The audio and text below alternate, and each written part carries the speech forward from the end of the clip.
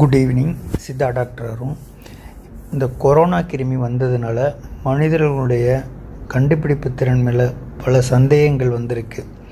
நம்மளால் இந்த சின்ன விஷயத்துக்கு கூட ஒரு தரமான மருந்துகளை தயாரிக்க முடியலையே அப்படின்னு நினைத்து பல அறிவியலாளர்கள் மன அழுத்தத்துக்கு உள்ளானதாக ஒரு ஆர்டிக்கிள் ஒன்று படித்தேன். எதை தின்னா பித்தம் தெளியும் அப்படின்னு பல மக்கள் கிராமப்புறங்கள் அலைஞ்சிட்டு இருப்பாங்க, முறையான அறிவியல் வழிகாட்டுதல் இல்லாமல் மருத்துவத்தை நாடி. அந்த மாதிரி இப்போ அறிவியலாளர்கள் எதை பார்த்தாடா இந்த பித்தத்துக்கு மருந்து கண்டுபிடிக்க முடியும் அப்படிங்கிற லெவலில் கிடைக்கிறதெல்லாம் ஆராய்ச்சி பண்ணுறதா ஒரு தகவல் வந்திருக்கு.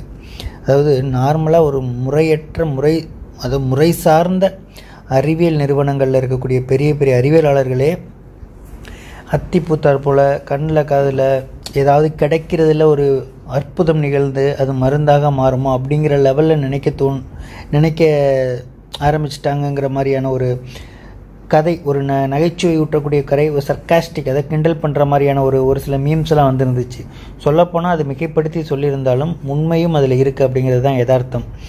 இதில் இப்போது அடுத்த கட்டமாக இவங்க என்னத்தை இப்போது பார்த்துருக்காங்கன்னா, ஸ்லோ லாரிஸ்ன்னு சொல்லுவாங்க. அது குரங்கு மாதிரி இருக்கும். இதுதான் ஒரே ஒரு மனிதனை போல உள்ள பாலூட்டி விலங்கில் இருக்கக்கூடிய ஒரே நச்சுத்தன்மை வாய்ந்தது. இதுகிட்ட ஒரு விஷம் இருக்கும். எந்த விதமான பாலூட்டியும் பெருசாக விஷம் கிடையாது. 10 விதமான பாலூட்டிகிட்ட இருக்குது. ஆனால் மனிதனை போல் இருந்துச்சுன்னா அது ப்ரிமேட்ஸ்ன்னு சொல்லுவாங்க. அந்த மாதிரி மனிதனை போல் இருக்கக்கூடிய ப்ரிமேட்ஸில் அந்த கொரிலா சிம்பான்சி சொல்லுவாங்களா, அந்த மாதிரி இருக்கக்கூடியதில் இதுக்கு மட்டும்தான் விஷம் இருக்குது. அதுலேயும் நார்மலான விஷயம் கிடையாது. அது நார்மலாக வாய்ப்பகுதியெல்லாம் வர்றது கிடையாது. இது அதனுடைய முழங்கைக்கு பின்பகுதியில் பிரேக்கியல் ஃப்ளெக்ஸஸ்ன்னு சொல்லக்கூடிய ஒரு இடத்துல ஒரு கிளாண்ட் இருக்கும், ஒரு எண்ணெய் சுரப்பி மாதிரி. அந்த சுரப்பி இப்போ நார்மலாக இருக்கும் பொழுது அது விசைத்தன்மை உடையதாக இருக்கிறது இல்லை. ஆனால் அது கோம் பண்ணிக்கும். எப்போதுமே இந்த விலங்குகள் நாக்கால் நக்கிக்கிறது, பல்லால் வருடிக்கிறது, இந்த மாதிரி பண்ணும் பார்த்தீங்களா. அந்த மாதிரி கீழ்த்தாடையில் இருக்கக்கூடிய அந்த பல்களால் அங்கே முடிகளை இழுத்து கோம் பண்ணிக்கும். அப்போது அந்த டீத் கோம்புன்னு சொல்லக்கூடிய அந்த இடத்துல இருக்கக்கூடிய ஒரு கூம்பு போன்ற ஒரு அமைப்பில் இருக்கக்கூடிய சலைவரி கிளாண்ட்ஸ், ஸ்பெசிஃபிக்காக அந்த இடத்துல ஒரு சலைவரி கிளாண்ட்ஸும் இந்த ஆயிலும் சேரும் பொழுது அது ஒரு ஸ்பெசிஃபிக்கான ஒரு மிகப்பெரிய ஒரு அனாஃபைலட்டிக் ஷாக் தரக்கூடிய ஒரு விஷமாக மாறுது. பெருசாக மனிதர்களுக்கு சின்ன சின்ன உயிரினங்களையும் கொல்றதுக்கு ஒரு ப்ரொடெக்டிவாக அது பயன்படுத்திகிட்டு இருக்கு. அதனால் பெரும்பாலும் இந்த பெட்ஸாக வளர்ப்பாங்க. ஆனால் ஒரு குறிப்பிட்ட லெவல் மேலே ஒரு அடலசன்ட் ஏஜ் வரும்போது அதெல்லாம் தூக்கி கொடுத்துருவாங்க. இல்லைன்னா நிறைய குழந்ைகள் அதனால் பாதிக்கப்பட்டு இறந்த வரலாறுகள்லாம் உண்டு. பெரும்பாலும் இது இந்தியாவில், நார்த் இந்தியாவில் இருக்குது. பிலிப்பைன்ஸ், பங்களாதேஷ், இந்த மாதிரி நார்த் ஈஸ்ட் ஏசியாஸில் கொஞ்சம் அதிகமாகவே இருக்குது.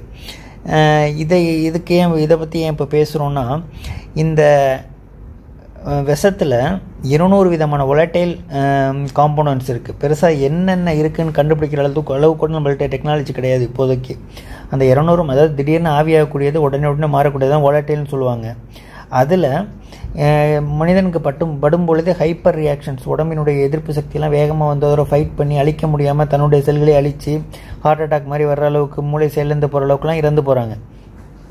அவ்வளோ ஹைப்பர் சென்சிட்டிவாக உள்ள விஷயங்கள் எப்படி அந்த விலங்குக்கு ரியாக்ட் ஆகிறது இல்லை, அது எப்படி அடாப்ட் பண்ணியிருக்கு அப்படிங்கிறத நோக்கி ஆராய்ச்சி பண்ணிகிட்டு இருக்கதாகவும், அந்த ஆராய்ச்சி நிறைவடையும் பட்சத்தில் அதனுடைய செல்கள் எந்த மாதிரியான ஒரு மாற்றத்தை தந்து தன்னைத்தானே அந்த அனாஃபைலட்டிக் ரியாக்ஷன்லேருந்து தற்காத்துக்குது அப்படிங்கிறத அறியக்கூடிய ஒரு வாய்ப்பு கிடைச்சிச்சின்னா அந்த ரியாக்ஷன்ஸை ஏற்படுத்துகிற வகையான மருந்துகளை தயாரிக்கிறதுக்கு ஒரு வழி கிடைக்கும். அது ஈஸியாக இந்த மாதிரியான ஹைப்பர் ரியாக்ஷன்ஸை தரக்கூடிய அனாஃபைலட்டிக் ரியாக்ஷன் தான் கொரோனாவிலையுமே நடக்குது. அது உள்ளே வந்த பிறகு நோய் எதிர்ப்பு சக்திலாம் என்ன பண்ணுறதுன்னு தெரியாமல் அதோட செயல்பட்டு அதை அழிக்க முடியாமல் லங்ஸையும் அரித்து இந்த சைட்டோகைன் ஸ்டோம் சொல்லுவாங்களா, அது நிகழுது. அந்த விஷயங்கள் மனிதனுக்கு நிகழ்கிறது இந்த விஷத்து மூலமாக நிகழுது. அது அந்த விலங்குகளுக்கு நிகழ்கிறது இல்லை. அப்படிங்கும்பொழுது அதனுடைய இம்யூனோ சிஸ்டத்தில் என்ன மாதிரி ரியாக்ஷன்ஸ் நடக்குது அப்படிங்கிறத ஒரு விதமான ஒரு காம்போனன்ட்ஸில் அவங்க பார்க்குறதுக்கு தொடர்ச்சியாக ஸ்கேன் பண்ணி அதனுடைய நியூரோ கெமிக்கல் ரியாக்ஷன்ஸை பார்க்குறதுக்கான ஒரு முயற்சிகள் நடைபெறதா ஒரு கருத்து வந்திருக்கு அஃபீஷியலாகவே. இது நிறைவேறும் பட்சத்தில் பல சயின்டிஸ்ட்கள், மக்களுக்கு நிம்மதி கிடைக்கிறதோ சேர்ந்து பல சயின்டிஸ்ட்கள் தூக்கமில்லாத நாட்கள் சரியாகி அவங்களும் நிம்மதி அடைவாங்க அப்படிங்கிறத என்னால் இங்கே பதிவு பண்ண நான் ஆசைப்பட்றேன். நன்றி, வணக்கம்.